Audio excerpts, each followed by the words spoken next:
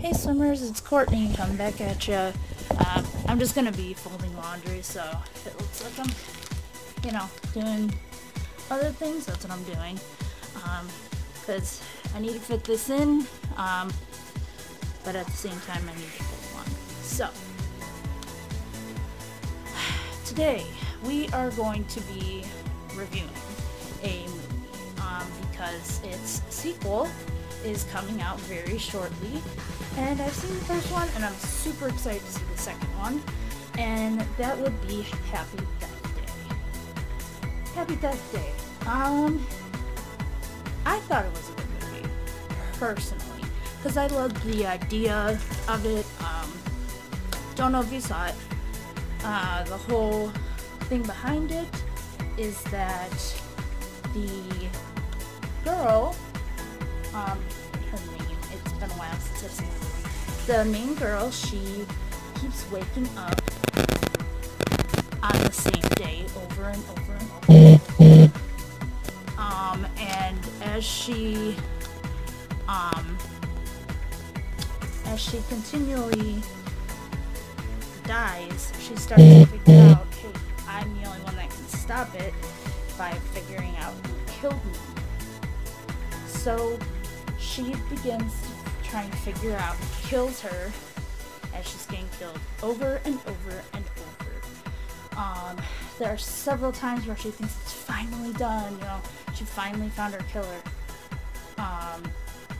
In that time, too, she also finds this great guy, Carter, that she befriends, and actually they start a romantic relationship by the end of the movie.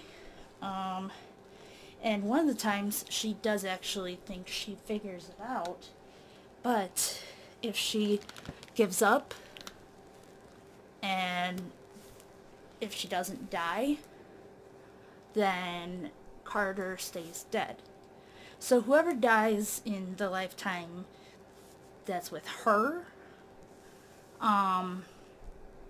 stays dead. If she doesn't die, anybody who did die in that process stays dead. Does that make sense? I don't know. Bottom line, I thought it was an amazing movie. My only problem is there's a lot of plot holes. Because unfortunately, there are ways she could have stopped the murder many a times. But we all knew it had, there are some spoilers, by the way, in this video. I'm going to stop right now and I'm going to do some, because I got some spoilers right now. It was her roommate, Lori. Lori wanted her dead. For whatever reason. I think, it was because she was sleeping with her professor. They were both having a thing for the professor. But the professor / doctor chose the main character over Lori.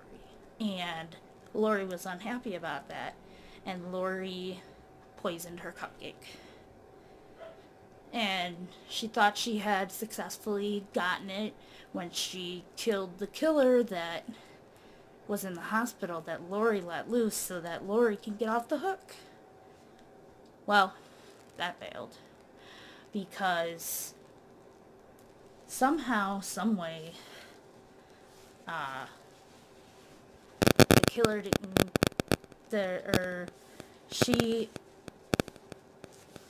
she killed her with the cupcake once, and then she figured it out. They had a big fight scene, and that was really the end of that. And I thought it was kind of a good movie. It reminded me of the movie Groundhog Day, if you know what that movie is. Again, another great one.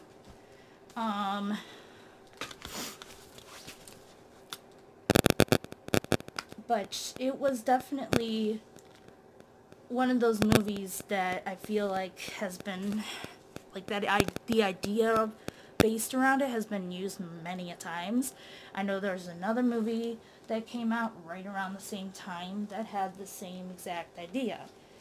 And it's not, I don't know. I just think maybe they should have tried to get a little more original with it.